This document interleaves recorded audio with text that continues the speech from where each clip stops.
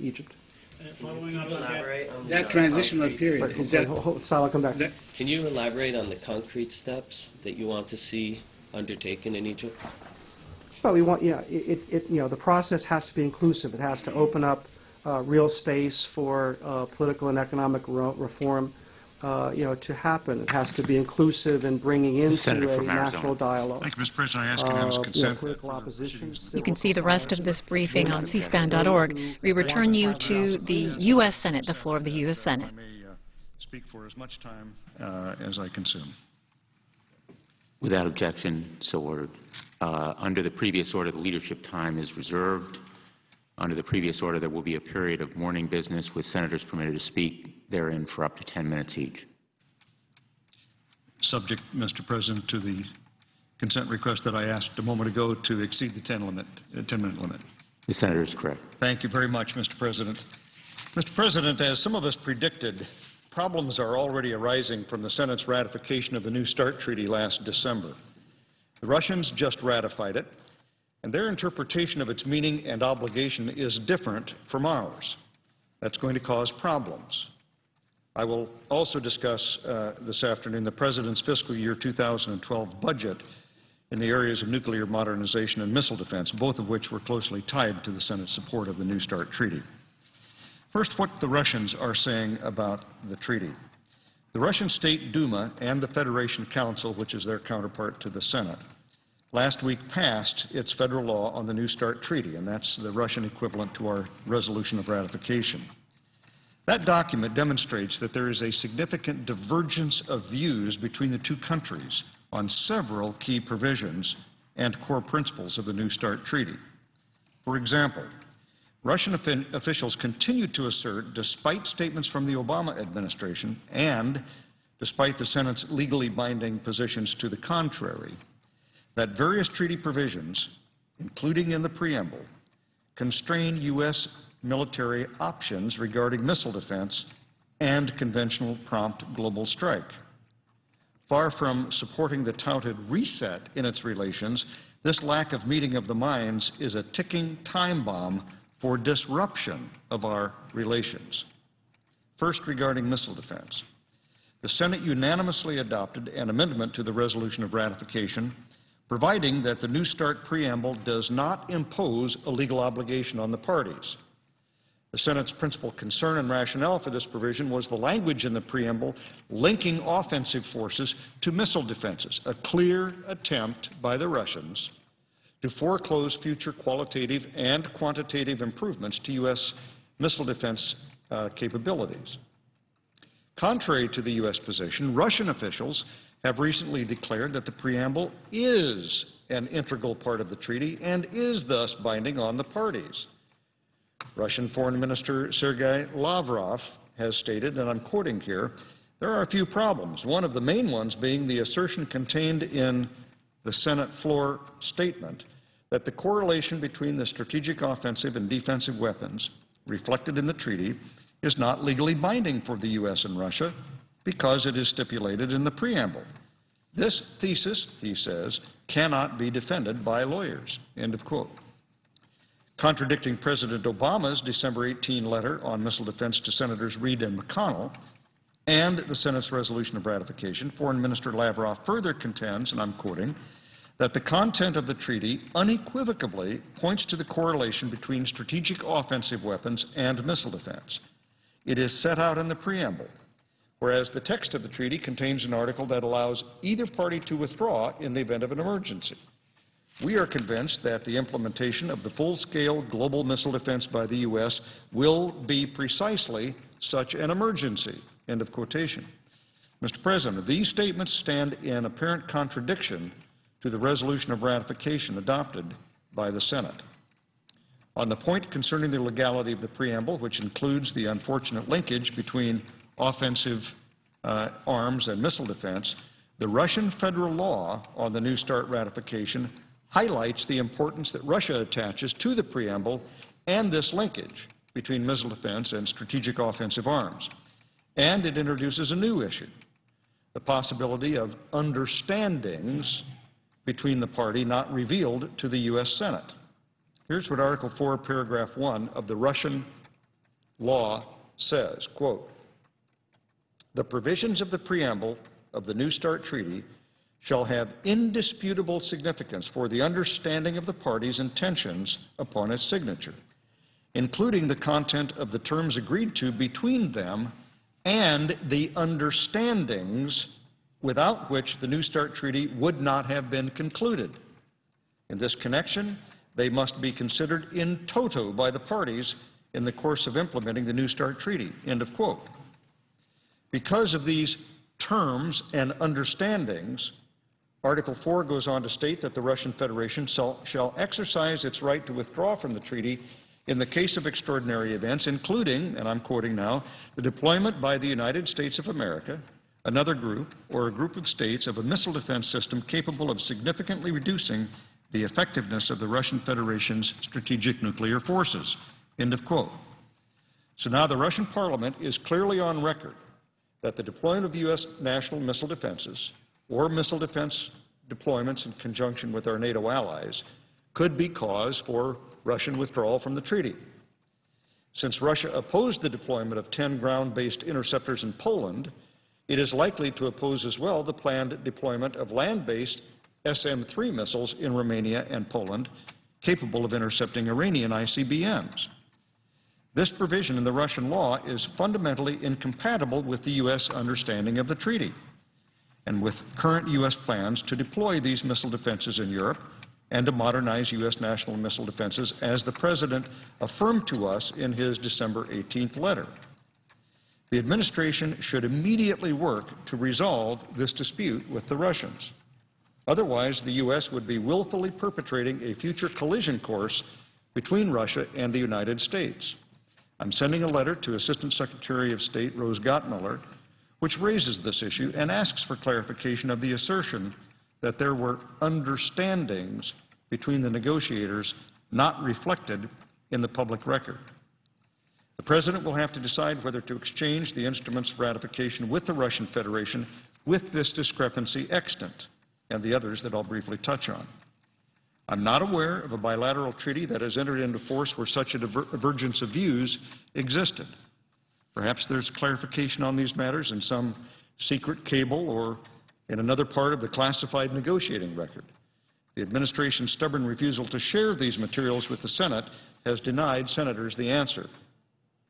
Part of the Corker-Lieberman amendment to the treaty also requires the administration to communicate to Russia at the time of the exchange of instruments of ratification that it is the policy of the United States to continue development and deployment of U.S. missile defense systems, including qualitative and quantitative improvements to such systems. I urge the administration to consult with the Senate to ensure that our intent is accurately conveyed before exchanging this policy statement and the instruments of ratification. Now, the resolution of ratification also makes clear that missile defense will not be on the table in any future treaty. Understanding number 1 makes clear that no limits on U.S. missile defenses can be achieved through the New START Treaty, including the bilateral consultative commission which it creates, without the advice and consent of the Senate, which, if I have anything to say about it, will not be forthcoming. There is also Declaration number 1, which states, and I'm quoting, "Further limitations on the missile defense capabilities of the United States are not in the national security interest of the United States," end of quote. And the Lemieux Amendment, which made it the policy of the United States not to include defensive missile systems in any negotiations with Russia on tactical nuclear weapons.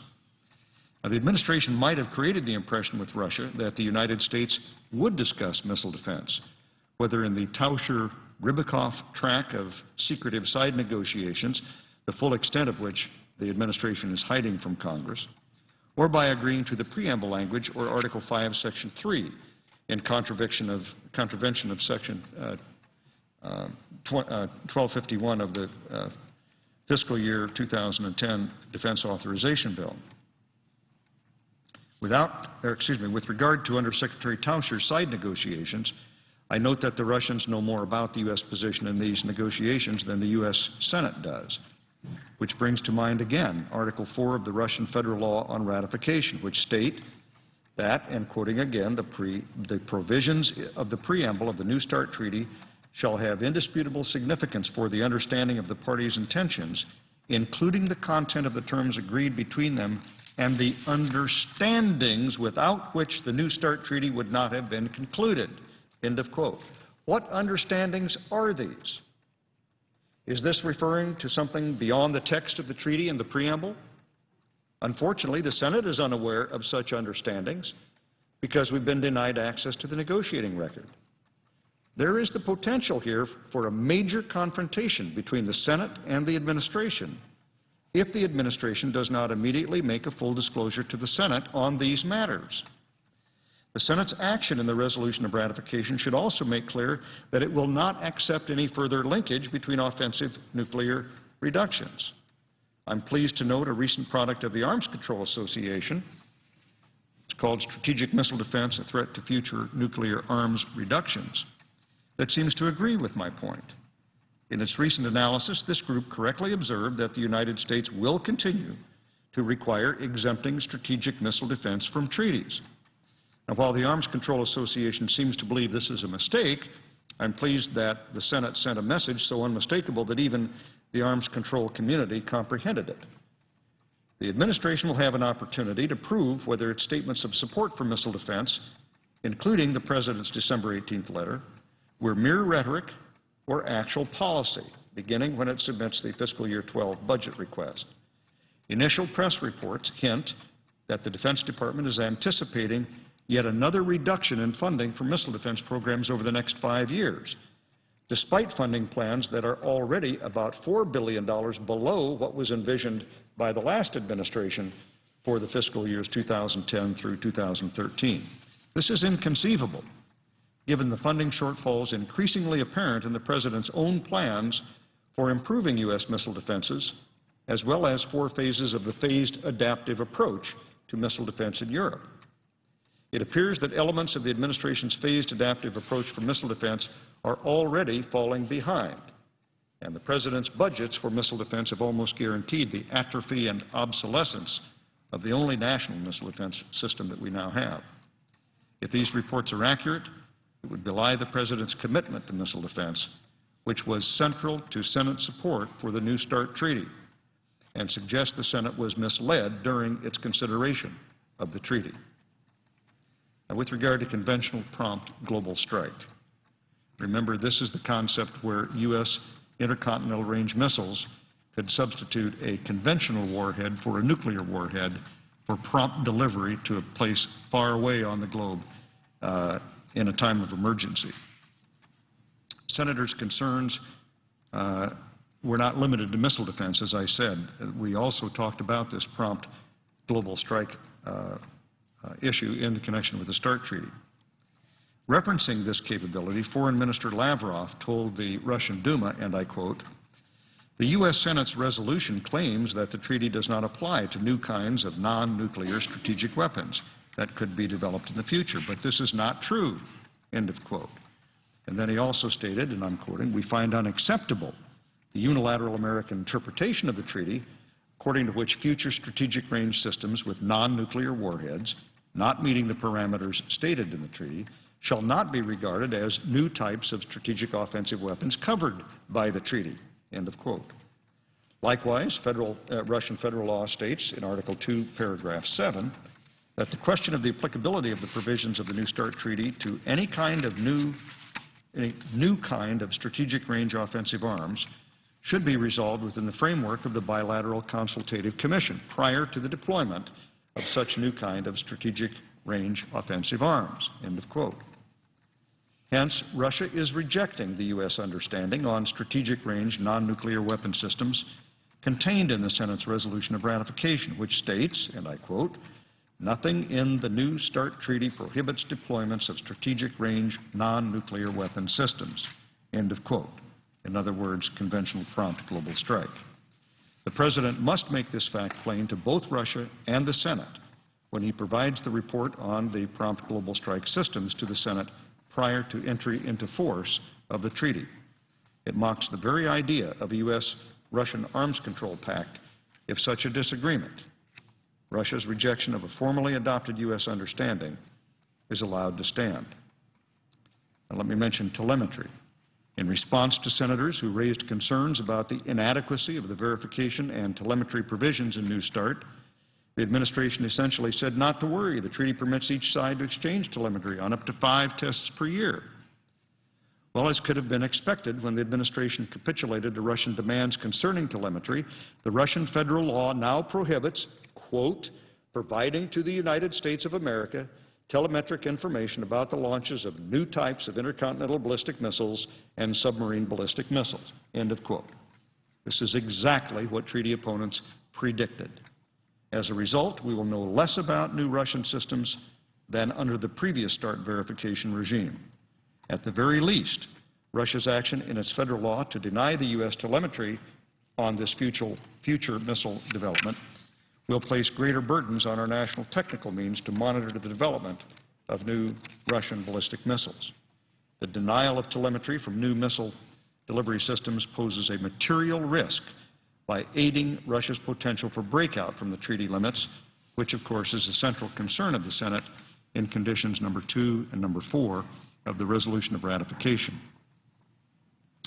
Finally, the Russian foreign minister seems to have taken aim at the Senate's condition that negotiations begin within a year to address the disparity in tactical nuclear weapons between Russia and the United States.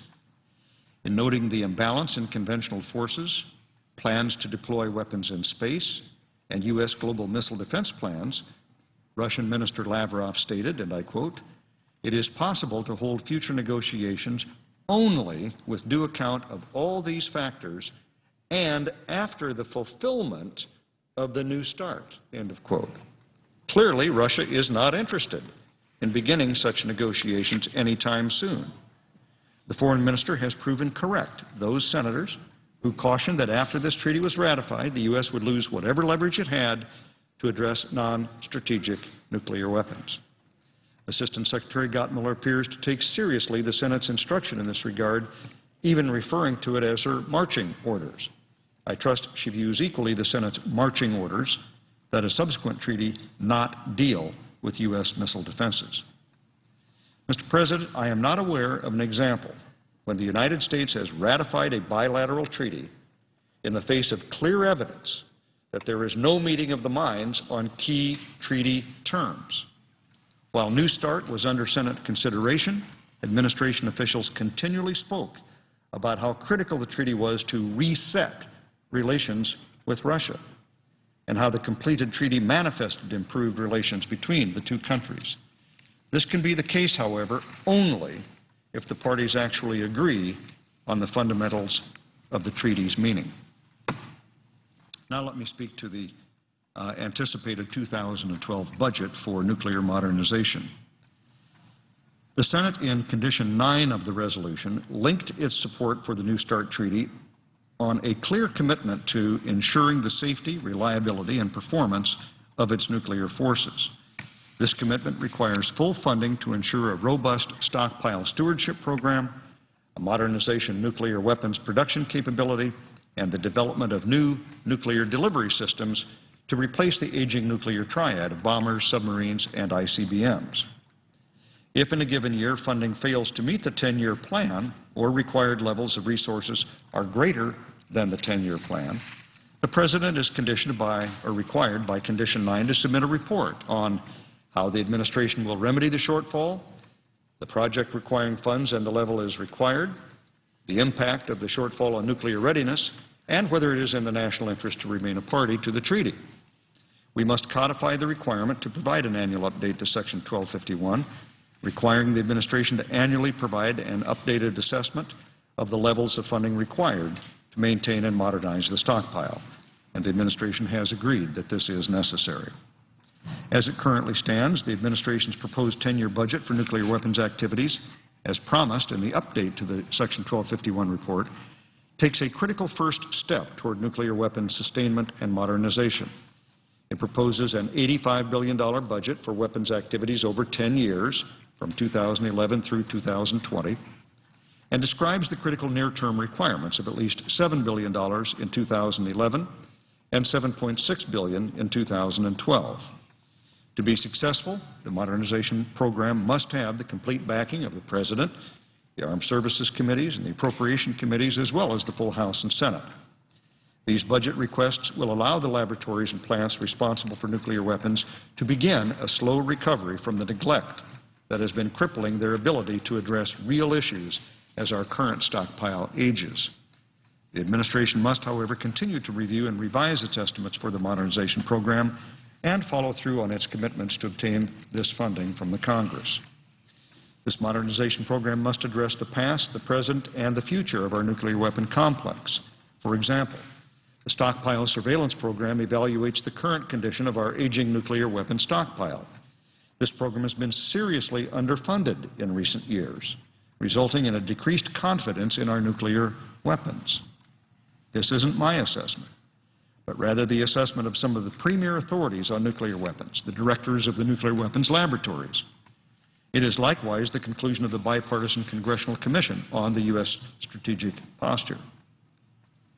Likewise, budget requests must allow for the continuation of current life extension programs, including the W-76, which is currently in production, the B-61, which is rapidly nearing its end of life but continues to be required for both strategic and tactical roles, and the W-78, which will require very extensive and challenging life extension to correct aging issues and incorporate higher standards for safety and security.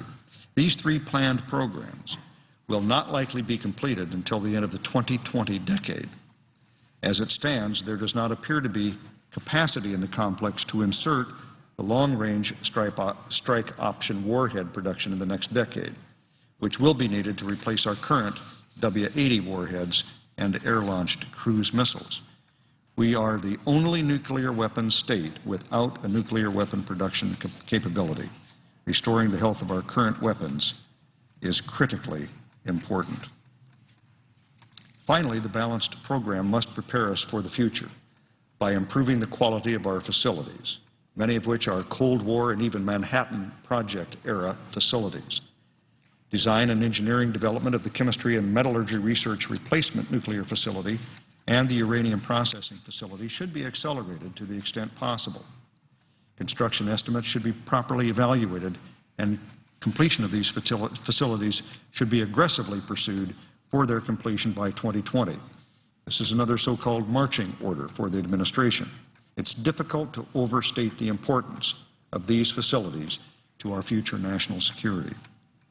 The opportunity exists to push these programs forward. For example, the recent exchange of letters between the Senate appropriation leaders and the President shows that the commitment must be bipartisan and must include both Congress and the administration. Notably, the Senate Appropriations Committee leaders, Senators Inouye and Cochran, and the Energy and Water Subcommittee leaders, Senator Feinstein and Alexander, stated on December 16, 2010, and I quote, that funding for our nuclear modernization in the National Nuclear Security Agency's proposed budgets should be considered defense spending as it is critical to national security. And they state, this represents a long-term commitment by each of us as modernization of our nuclear arsenal will require a sustained effort, end of quote. The President responded on December 20, 2010 with a commitment to support the $85 billion budget, and he also committed to an annual update to the Section 1251 report. And here's what he said: I recognize that nuclear modernization requires investment for the long term, in addition to this one-year budget increase. That is my commitment to Congress, end of quote. It must be our commitment to hold the President to his word and to be likewise to provide our full support for nuclear weapon modernization.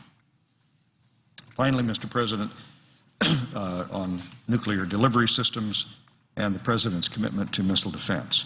First, we expect to see significant funding for the next generation nuclear ballistic missile submarine and follow-on heavy bomber, which the administration now seems to support, though it hasn't yet confirmed that the U.S. intends the bomber to be capable of a nuclear standoff mission, as well as a final decision that the follow-on to the air-launched cruise missile will be nuclear capable.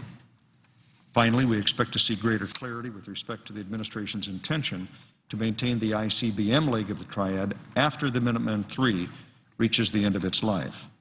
I would expect the administration's commitment to these delivered platforms to become increasingly evident in the Defense Department's 2012 budget request, as promised in the update to the Section 1251 report. Modernization of the delivery platforms must parallel the commitment to the nuclear weapons. To continue to use Mrs. Gottmuller's formulation, this is another marching order from the Senate for the administration.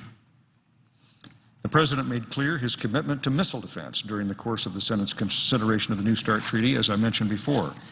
In his December 18 letter to Senators Reid and McConnell, he wrote, and I quote, "As long as I am President, and as long as the Congress provides the necessary funding, the United States will continue to develop and deploy effective missile defenses to protect the United States, our deployed forces, and our allies and partners," end of quote. The President reiterated what the Senate made clear in the resolution of ratification, that the New START treaty places no limitations on the development and deployment of our missile defense programs. And he stated that he will take every action available to me to support the deployment of all 4 phases of the planned missile defense deployments in Europe. The Secretary of Defense also indicated during a Senate Armed Services Committee hearing on December 17th that the Department was looking at an increase in missile defense funding for the fiscal year 2012. As I said before, however, initial press reports hint that the Department of Defense is anticipating a reduction in funding for missile defense over the next 5 years. Any cut to the missile defense budget would be especially shocking in light of President Obama's commitments to the Senate. Likewise, it would be absolutely indefensible in view of Secretary Gates' recent comment that North Korea was within 5 years of being able to strike the United States with an intercontinental ballistic missile, and that with North Korea's continuing development of nuclear weapons, North Korea is becoming a direct threat to the United States. Indeed, the recent discovery of a clandestine nuclear enrichment site in North Korea raises significant concern about our ability to estimate the pace at which that country is developing nuclear and ballistic missile defense capabilities. And it should make us think twice as well about our estimate of Iranian nuclear and ballistic missile capabilities. Also troubling are recent statements by senior military officials, including the commander of U.S. forces in the Pacific and the director for naval intelligence, suggesting that China's anti-ship ballistic missiles designed to target U.S. aircraft carriers are now nearly operational. This new anti-ship ballistic missile, combined with Beijing's current and growing arsenal of short and medium-range ballistic missiles, threatens to alter the strategic balance in Asia by potentially grounding Pacific-based U.S. air forces and sinking U.S. ships out to a range of 1,000 nautical miles, not to mention the ability to strike U.S. allies and friends in the region. Well, Mr. President, in conclusion, the Russian Parliament provided its interpretation of the treaty and preamble in its federal law on ratification, and it is clearly at odds with the Senate's resolution of ratification in several key respects, including missile defense and conventional prompt global strike.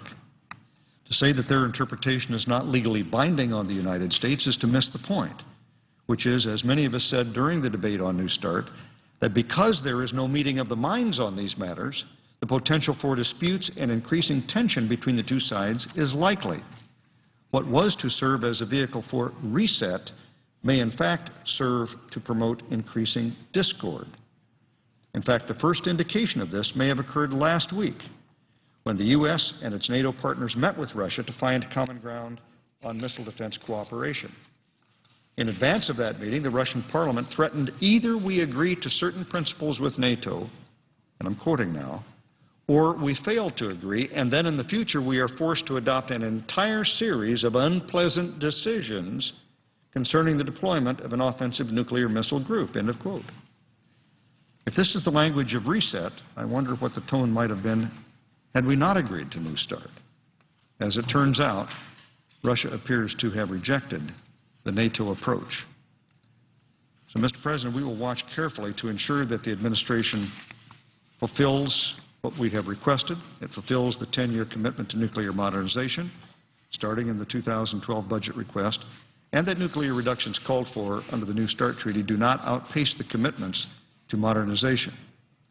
We must make certain, too, that the administration modernizes our national missile defense system to stay ahead of increasing threats, that it provides the necessary direction and funding to ensure full, timely deployment of missile defense assets in Europe to address the growing Iranian threat, and directs the Missile Defense Agency to develop defensive countermeasures to the anti-ship ballistic missile capability of China. And finally, we must resurrect the Reagan vision of defensive missile defense capabilities based in space, which is the only true effective means for protecting the nation and its deployed forces.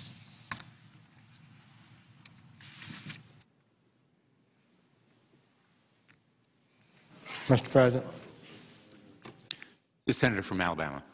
Mr. President, I would like to ask consent that I be allowed to speak for up to 15 minutes. Without objection.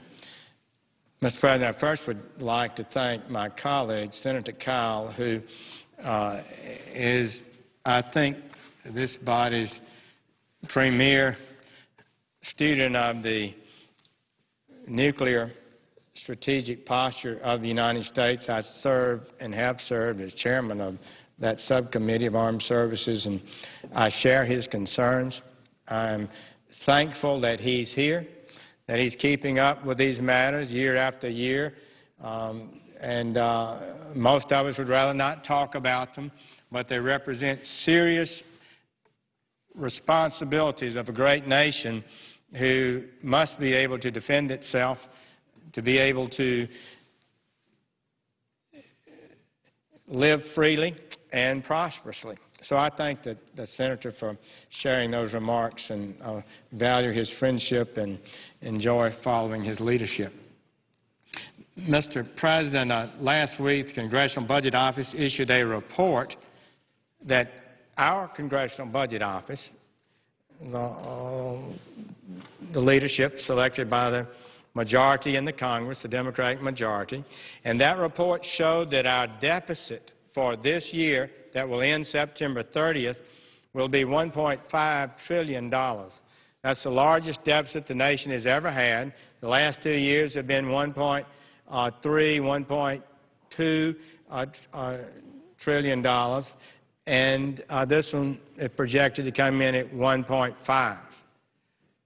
We complained, I've complained, that President Bush spent more money than he should, but his highest deficit was 1/3 of that, $450 billion. The year before, so we are at unprecedented levels of annual deficit and debt. Our gross debt, the total debt of the United States, internal and external, will equal by the end of the year 100% of GDP. Annual interest payments. We borrow money. People loan us their money. We give them Treasury bills and bonds in exchange, and we pay them interest on the debt.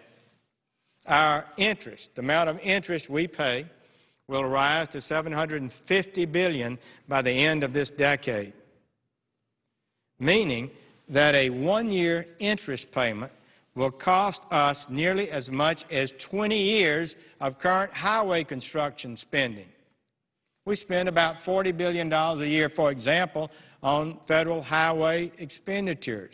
We're talking about a debt going from $170 or so billion interest payment of $170 billion or so a couple of years ago to $750, because our debt will triple in that time, from $5 trillion to over $15 trillion. The total amount of interest we expect to pay between now and the end of the decade is $5.5 trillion in interest, enough money to fund our entire government for 18 months. The situation is so serious that former Federal Reserve Chairman Alan Greenspan warned very recently that we may face a bond market crisis in the next 2 to 3 years. He said, it's a little better than 50-50 chance that won't happen, but not much better, was his comment. CBO Director Doug Elmendorf testified last week before the Budget Committee, where I'm ranking member, that we were entering, quote, unfamiliar territory for all developed nations over the last several decades, close quote. Unfamiliar territory. He's talking about financially. Debt is what he's talking about. Analysts with the Standard & Poor's stated that, quote, absent a credible plan, the rating on the U.S. government will come under pressure, close quote. In other words, the rating on our debt, will it cease to be AAA? And if that happens, won't our interest rates that I've just been suggesting are threatening us, those interest rates will go up, because if our ratings go down, people will demand a higher interest before they'll loan us money. And the International Monetary Fund urged the United States to take much stronger action. This is the Washington Post business page just a few days ago. U.S. must reduce deficit, IMF warns. Must reduce deficit, IMF warns. They claim to be, they're not perfect, of course, they claim to be the conscience of the world and warn profligate nations to get their houses in order before it creates systemic problems for other nations and themselves. This article says, quote, European countries have begun a pointed dialogue with their residents about what government can and cannot afford. Moves to cut public salaries, trim services, and curb public pensions have touched off strikes and protests, but also put the deficits of those countries on what seems to be a securely downward path, the IMF said. Those are the choices the United States has been hesitant to make, close quote. Two prominent economists, Professor Carmen Reinhart, who's testified before our committee, I think more than once, and Dr. Kenneth Rogoff, issued a paper explaining the negative impact of excessive debt on economic growth. They actually wrote a book. This time it's different. They studied in the last 200 years the countries that have had their economies collapse as a result of debt. A lot of the South American countries have had it various times, Argentina and others. And they caution that there is a point beyond which you do not want to go. And that point is when your debt equals 90% of your economy, 90% of GDP. It's a very respected study. First time anyone's ever studied economies that have had economic collapse. And this is a key factor in that. We're now at 94% of GDP, and by the end of the year, the CBO projects we'll be at 100% of GDP. Our debt will equal 100% of the entire goods and services produced in this economy. So our nation is on a dangerous, and as everybody that we've had who've testified before the committee, and virtually anybody that's expressed themselves, they call it an unsustainable path. The President said we're on an unsustainable path. So we need strong leadership from our President. The day before his State of the Union, I wrote an op-ed, it's published in the Washington Post. I called on him to present a broad vision for reducing spending. I said that, quote, his proposals cannot be timid, close quote, and that this was, quote, a defining moment for his presidency. I have to say he did not rise to that occasion. Instead of a bold vision, he put forward a meek plan to continue spending at current levels for 5 more years, calling that a freeze, but we've had a surge in spending the last 2 years. Freezing at that level cannot be acceptable. These are the levels that produced the $1.5 trillion deficit. So the President's speech, I must say, was disconnected, I say with care, from reality. He nowhere in that speech entered into a dialogue with the American people about the severity of the crisis we face.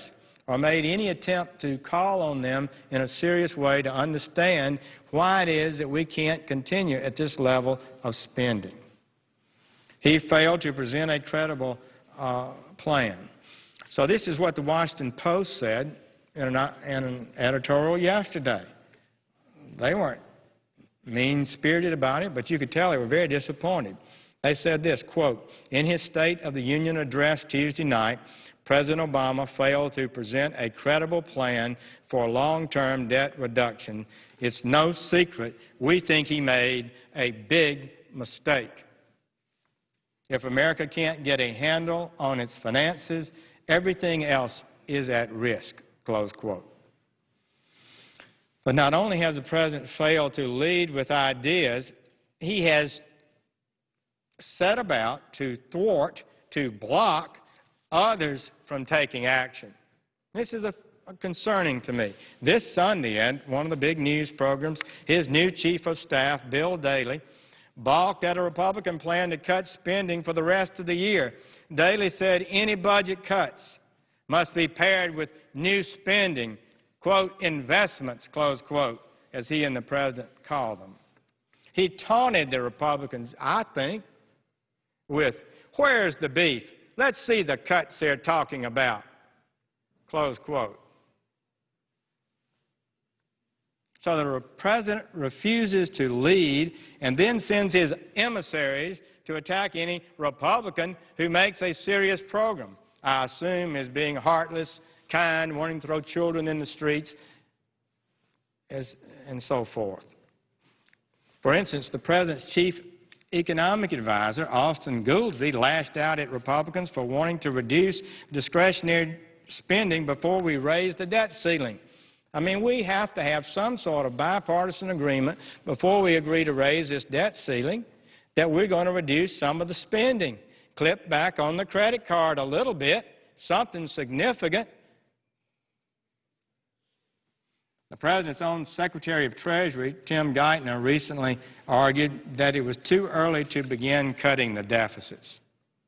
Yeah, it's unsustainable. Yeah, it's unsustainable, but it's too early to start cutting now. Maybe 2012? After that, maybe? Geithner's comments ring all too similar to those of his predecessor, Hank Paulson, Secretary of Treasury under President Bush, who said that the housing downturn was under control before the Wall Street firms began falling like dominoes. But ignoring the reality of our situation does not change it. The money simply isn't there to support the President's spending agenda that he announced at the State of the Union. We don't have the money. Our nation cannot afford another era of big government. In 2 weeks, on February 14th, just 2 weeks from now, the President will submit a new budget to Congress. It will go to our committee, the Budget Committee. This may be, and I say this seriously, his last chance to get it right, for the President to be a credible voice in this debate. And he must put forward a budget that significantly lowers spending levels. He cannot present Congress with the same unserious plan he presented last Tuesday night. 3 years into his term, I think this budget that he'll be submitting is a defining act of what he views and how he views the debt we face. I think if this budget fails to meet the necessary demands for curtailing spending, we will know pretty conclusively where the President is. You know, numbers count. You can have rhetoric and we can disagree, but at some point you have to put out your budget that says what you're going to do, how much you're going to spend, and where you're going to get the money. In this case, how much are we going to borrow to carry on the government at that time. And so we're going to see whether the President is moving with the American people to fiscal and economic sanity, or whether or not he will continue his ideological commitment to big government. I think that's it. I think we'll know in 2 weeks. That's a serious matter. So I think we need to turn back from the cliff toward which we are heading and get on a new road. We need to reduce both the size of the deficit and we'll have to reduce the size of the government somewhat. We're not going to sink into the ocean. We go back to 2008, 2006 levels of federal spending. Will the country collapse? Give me a break.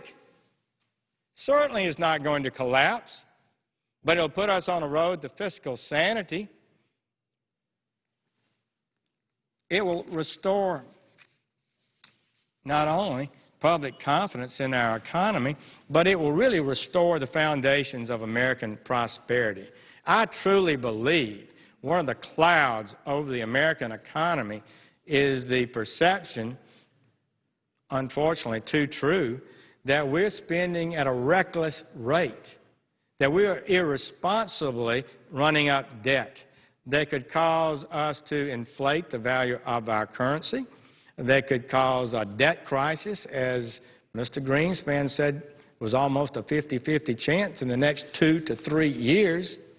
And if you've got money to invest, what does that say to you? Maybe you better sit back and see a little bit more until we get this debt that's spiraling out of control, under control, heading on a downward path toward a balanced budget. We're not going to see the economic growth that's possible. I don't know how. I think that's where we should be heading. So strong, sustained reductions in spending will not be easy. It'll take us down a tough road, but it's the only road, the only course that will lead to a better financial future for ourselves and our children and preserve the integrity of the United States economy in a way that is necessary for growth to occur. I thank the Chair and would yield the floor and note the absence of quorum. The clerk will call the roll. Mr. Akaka.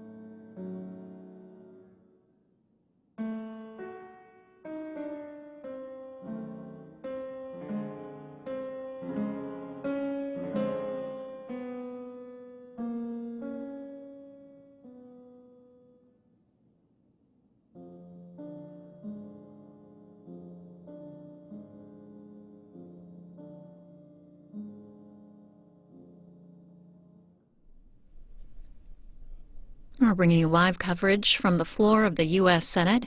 Came back into session for morning hour today. No roll call votes are expected. And on cspan.org, you can catch an earlier White House briefing with Press Secretary Robert Gibbs. From the White House today, President Obama's ambassador to China, a possible presidential challenger in 2012, says he's leaving his post there in China. And much of today's White House briefing had to do with questions on Egypt. In Egypt, the army is admitting the legitimacy of protesters' demands there. The country's military says it promised to guarantee freedom of expression ahead of a planned escalation of the anti-government protests. And a military spokesman in Egypt appeared on state TV saying that the military has not and will not use force against protesters there as the anti-government protests continue. But he did urge them not to commit acts harming security or damaging property. And meanwhile, the Cairo airport was a scene of chaos, foreigners trying to leave Egypt, and countries around the world are scrambling to send in planes to fly their citizens out. As the AP reports, with frayed nerves there, shouting and shoving matches erupted as thousands of people crammed into Cairo's airport. Just some of the latest word on the situation in Egypt.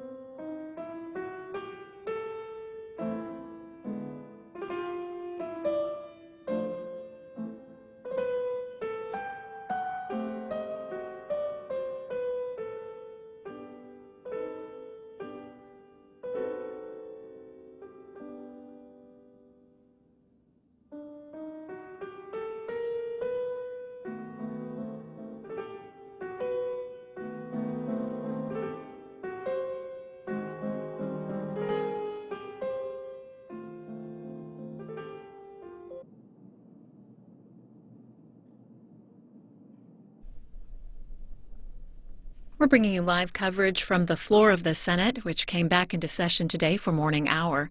They're in a quorum call now. No roll call votes are expected. Over on our companion network, C-SPAN, you can catch our conversation with George W. Bush from Q&A. And on C-SPAN 3, a discussion on possible policies and guidelines for Pakistan's future. Earlier today, we heard from the White House during a briefing with Press Secretary Robert Gibbs.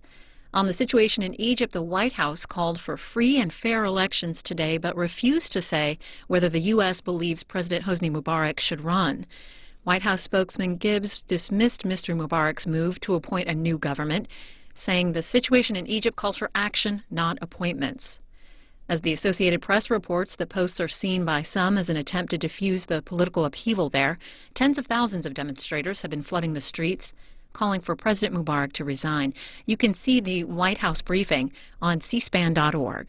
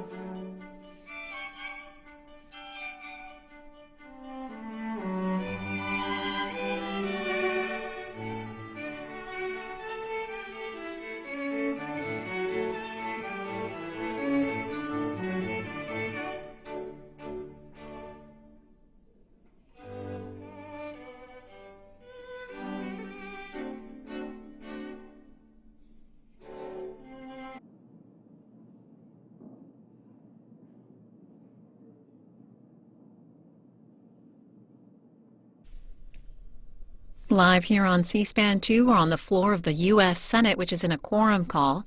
Majority Leader Harry Reid says they could take up reauthorization of the Federal Aviation Administration sometime this week, and no roll call votes are expected in the Senate today. The House is out for the week. Members will reconvene next Tuesday, and you can catch the House live on our companion network, C-SPAN. We're going to show you while we're in this quorum call some of today's White House briefing with Press Secretary Robert Gibbs. Mr. Fowler? Thanks, Robert. A few questions on Egypt. A broad one to start. Since the crisis began, a couple of the central questions have been whether President Mubarak should stay in power, and if so, whether he has the capacity to put in place these reforms that the people of Egypt want and the White House wants. Can you explain why, on those two fronts, the White House is not taking a position? Well, Ben, it is not up to us to determine when the grievances of the Egyptian people have been met by the Egyptian government. We have said all along that there are, as I mentioned, legitimate concerns and grievances had by the Egyptian people for a long time. The need for freedom to associate, freedom to communicate over the internet, freedom to assemble, the freedom of speech, and that those must be addressed in a substantive way by the Egyptian government. But we're not picking between those on the street and those in the government. As the Secretary of State said yesterday, we're for and have enumerated our concern for the people of Egypt.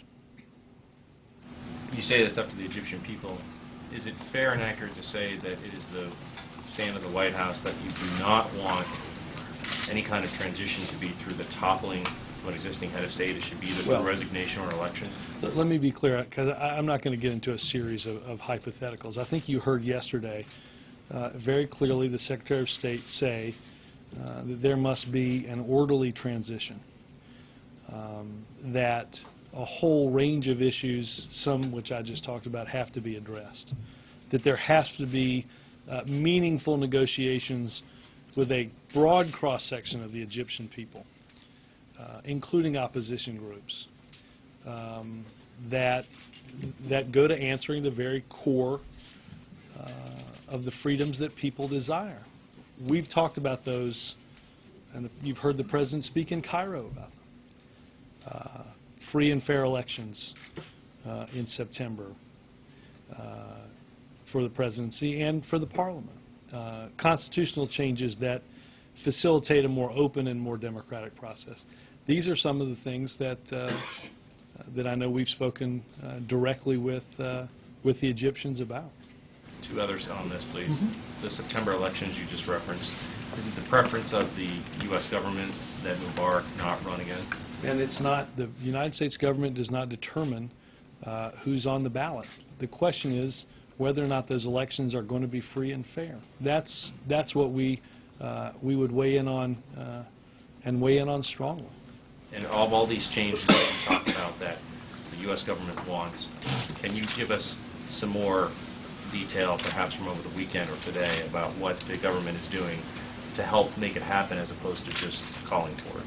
Well, look, I'm going to let you report on that. I will say this. As you, I think, know, the President was briefed on the very latest, including readouts from our embassy and from our ambassador yesterday. Our National Security Advisor held a call with some principals this morning. The President was briefed on the latest developments as a part of, as quite frankly, most of his daily intelligence briefing.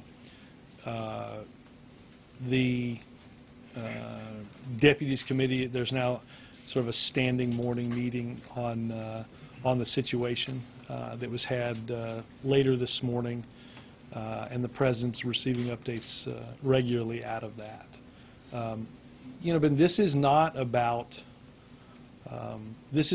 appointments. This is about actions.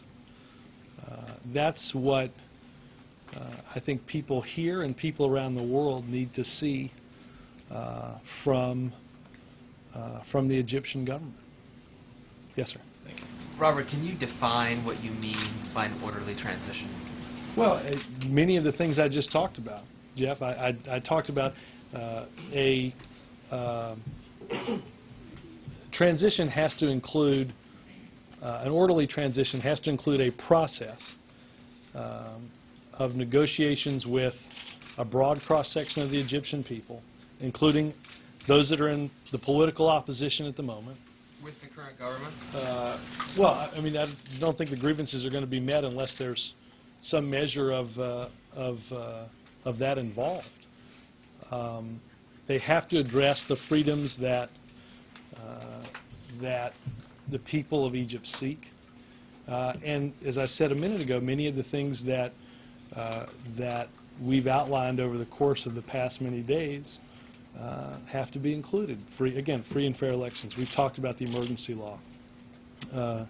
Again, changes in the Constitution that facilitate a more open and democratic process. All of those things are what must happen in the country in order to transition to something that is more democratic.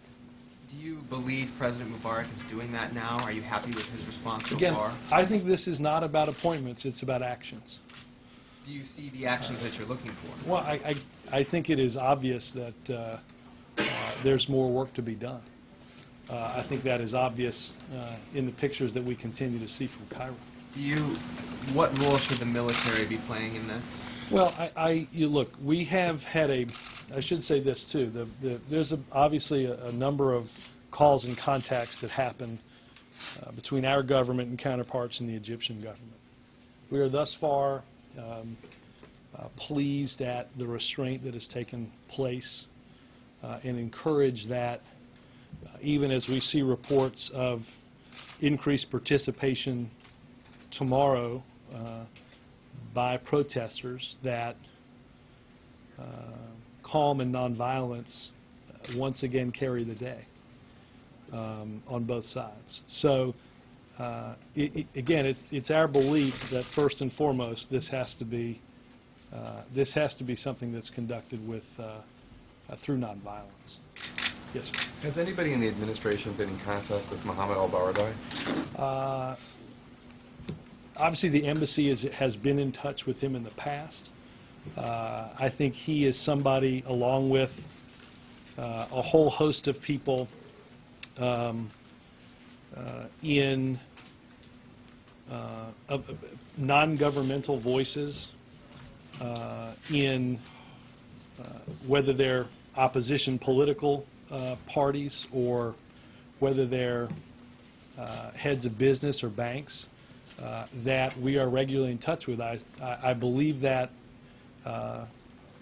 they will continue to reach out to people like him and to a whole host of figures, again, non-governmental and civil society figures, to have a discussion with them about what Egypt must do and what Egypt must look like. Has the embassy been in touch with him in the last week? Not that I'm aware of, at least when I came in here. Would it make sense for somebody to be in touch with him? Again, I think that outreach is ongoing. The Egyptian government in the past has conveyed to the Obama administration and to previous administrations that it suspects that that the democracy push from the U.S. Might result in something along the lines of what we've seen in Gaza, and that is an Islamist group being elected and gaining power, in this case, the Muslim Brotherhood. How much does the Obama administration agree with that assessment? Well, look, Jake, I think that, as I said here last week, I think that it is, from what we can see, it's not accurate to say that those protesting are made up of one particular group or one ideology. And I think it is clear that increase in democratic representation has to include a whole host of important non-secular actors that that give Egypt a strong chance to continue to be the stable and reliable partner that the world sees in the Middle East.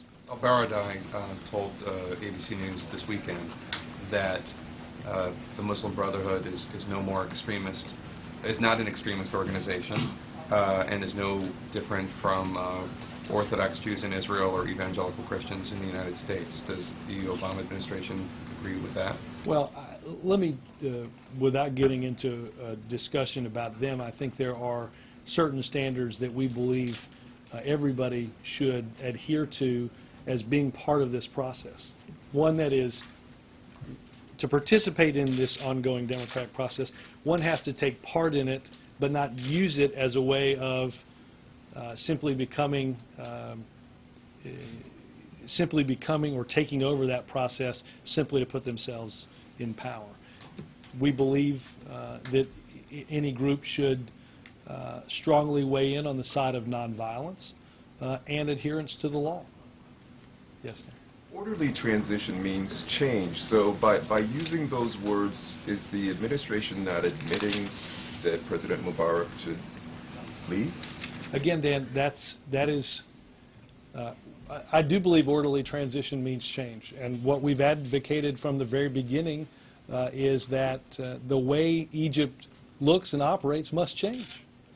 That's why we believe we should increase the amount of freedom that is had by the Egyptian people on association, on assembly, on speech, on internet, and open communication. But that's not for us to determine what the parameters and what the limits of those are. But undoubtedly, transition in this case means change. So there's no doubt about that. If he's the leader, though, are you not saying that he should be changed or removed from office by saying that? No, again, Dan, that is not for our country or our government to determine. I don't think that people that seek greater freedom are looking for somebody else to pick what and how that change looks like.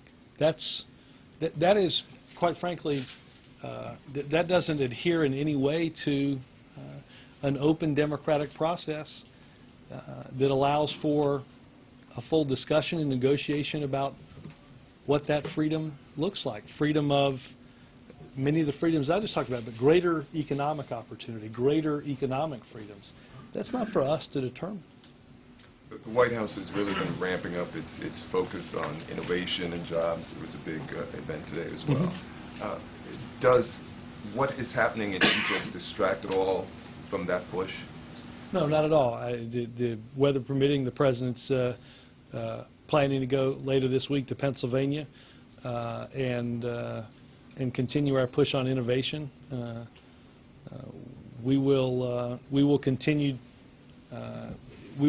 to work through all of that. I don't, events happen that any administration and any government have to respond to, but at the same time, much as we dealt with over the previous 2 years, you have to deal with many things happening at once, and that's what this administration continues to do. One final question. The President obviously is getting a lot of updates from his national security team, but is he also bringing in outside advisors to help him? Well, the National Security Council has regular outreach to experts around the country. I know they had some folks in here earlier today to talk about Egypt as part of that regular process.